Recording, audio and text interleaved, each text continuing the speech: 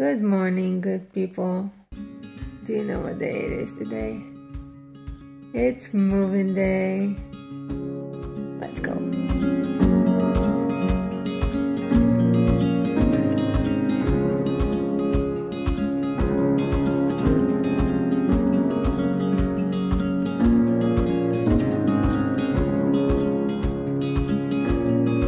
Almost done. So we ended up taking a few stuff to the apartment. It's the end of the day. I am already back home. I am quite tired from all the ups and downs.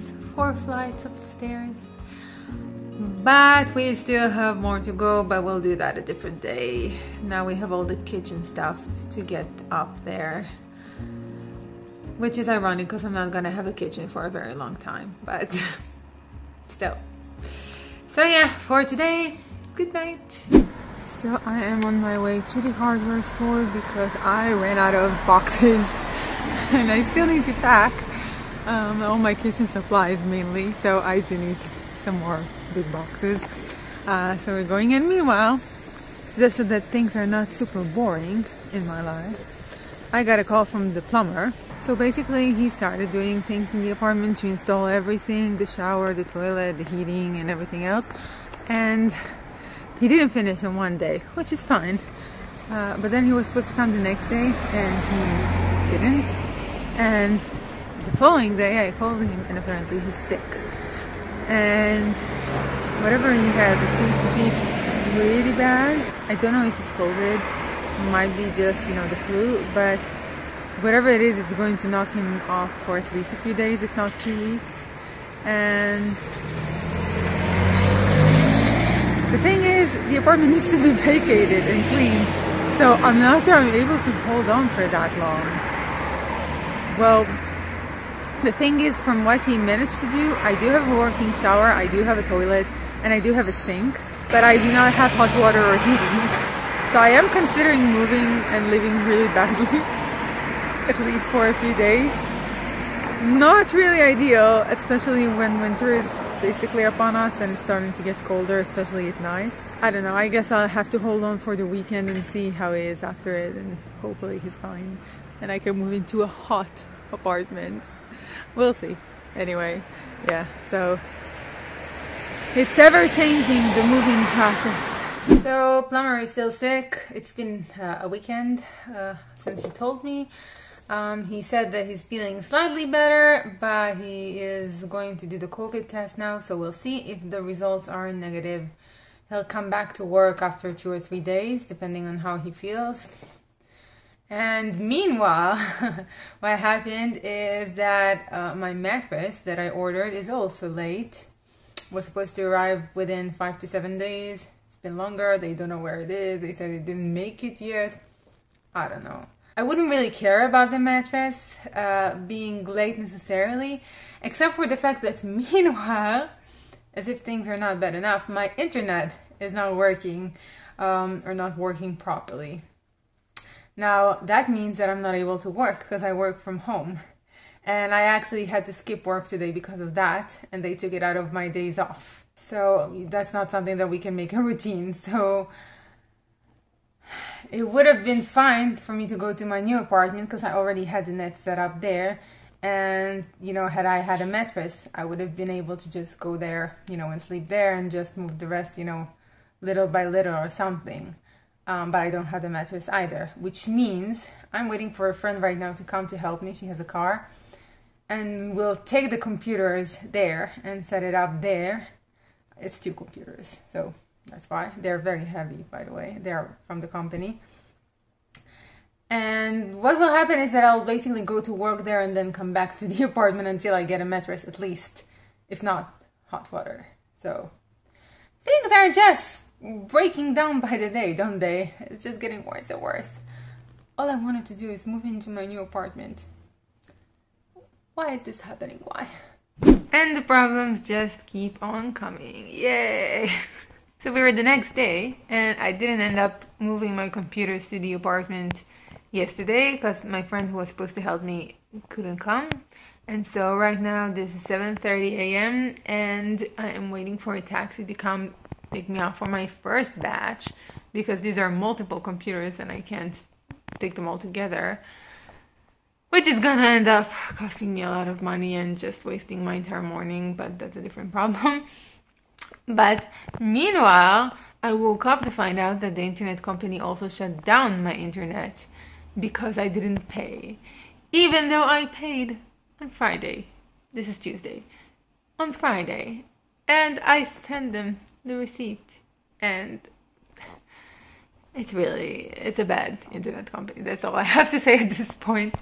But yeah, things are just getting more and more complicated, and all I want to do is just move out and move in. Today I am just a mess because my internet provider also decided to disconnect my internet in total due to unpaying a bill, which I did in advance, and they still don't accept it. And then they said that I have a signaling issue or whatever. Anyway, I can't trust them because yesterday I lost a day of work because of that. So I decided to move my workstation to the new apartment where I have an internet that is hopefully, competent. And so, I took multiple taxis today just to get in and set everything up because it's multiple computers. And yes, and it's a rainy day and I'm about to start working soon. This is hence the outfit and the sweat and the redness and yes. But the funniest part, so these are two big computers that I have, two monitors. And the desk that I have here is the desk that was here before. It was actually a dining table, used as a dining table, and for the time being, since I have no money for furniture and no plans to furnish just yet, I kept it. I cleaned it up and I was like, okay, that'll do. It's just a place to put in, the monitors on. And look how weird it looks. Is that not the tiniest desk you've ever seen in your entire life? It's about to fall almost. Like, it can't even hold anything. No, plumber is not back yet. But I just wanted to show you that I picked up this closet from out of the balcony. And yeah, it's not gonna be here forever and ever, but I do need some temporary storage solution. So at least for a while, I'm gonna clean it up from bird poop. And yeah. And then we're gonna be good to go for using it, at least for a while. But I just wanted to show you something that they never tell you when you buy an apartment, is that now it's going to be your responsibility to clean said bird poop. Just look at how much is left on my balcony from having it unattended for almost a year basically, and honestly even before I can say it was very attended. It's on the paint box, on this frame, the whatever it's called, this shelf thing, it was literally recently cleaned, already full of bird poop. This plant table full of bird poop. My god. Cleaning it will be fun.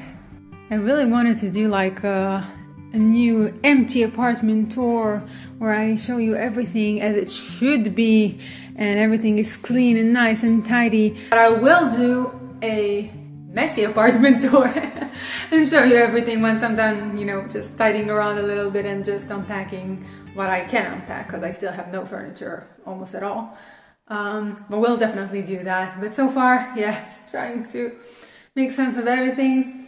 My mattress is expected to come soon, and I have spoken with the plumbing company. So just to give you an idea, which I didn't know, after the plumber installs everything, which he finally did, you have to call the heating company that you bought the heater from, and they're supposed to install it and put it in function. So the plumber doesn't do it. Maybe it's some common sense thing, I didn't know it. And they say they can come on Friday. Today is Wednesday, so that's good for me. That's not a long time, that's not a month, so that's fine. So I'm in my now old apartment, and I thought I'd give you a little bit of a tour and show you around and show you why I actually chose to stay here all this time, because I did give you a lot of crap about why I don't want to stay here. But here are a few really beautiful things that I found in this apartment that I wanted to show you. So first of all, let me take you to my walk-in closet. And yes, it's full of spider webs and things because I haven't actually used it in a very long time. Here is the shoe rack, and yes, it's very dusty. And here was the walk-in closet. And the other side. And you may have guessed that the reason why I didn't want to use it is because it's actually under the stairs. As you can see, that part there I can't even reach, and I don't want to know what's in there, and it's literally under the stairs of the ground level. And this area, if you could smell through the camera, you'd have seen that it's really musty here. I have a dehumidifier. It didn't really do the job, honestly. And so at a certain point I just decided to take all the clothes here, take them somewhere else, and save them from being stinky and ruined. I do have, or did have, a lot of storage in this apartment. And here is the kitchen. I think it was a decent sized kitchen. Again, very dirty, but there was a lot of storage space. And I really like the decor of the home. These are things that remained from the old tenants. This is the door to the bathroom, and I think it's great. And let's just turn on the light. Woohoo! Isn't this beautiful? I mean, really. I think this is incredible, and they did it, by the way. They're really artistic. I really love it. And let us not forget my ceiling that has this, which also was made by the previous tenants.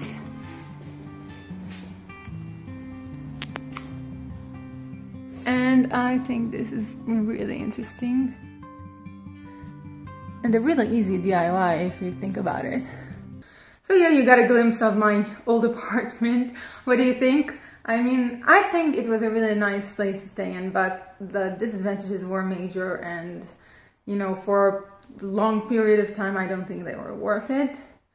But I really like the fact that it felt homey and comfortable, and you know, storage was good, even though it's a one bedroom. And I mean, it was you know, good memories.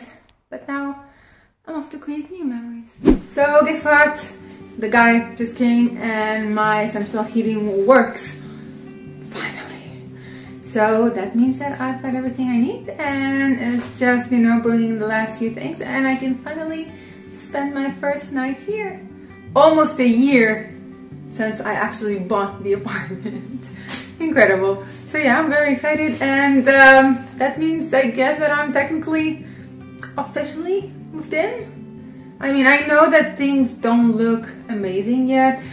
There's a lot of work. Everything is pretty much in boxes, and it'll take time before things actually start to look and feel like a home, because you know, you need money, you need to invest, you need to put time and effort in picking up the right stuff, and it's gonna take time. I'm completely aware of it, and I know that it'll be worth it in the end. But I'm really excited that I'm making this step right now and moving to my own place. I know it's not much, but it's home.